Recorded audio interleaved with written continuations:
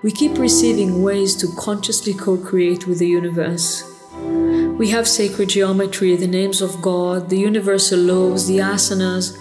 We've received the entire machine. We use those tools, yet how firmly do we embody our unity with the divine? How much are you aware that you are consciousness creating itself beyond time and space continuum?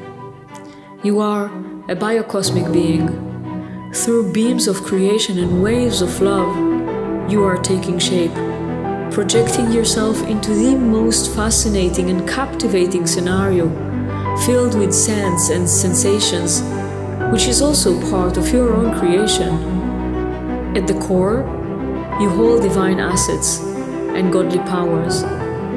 When you embrace them free from illusion, you activate those powers in their pristine nature.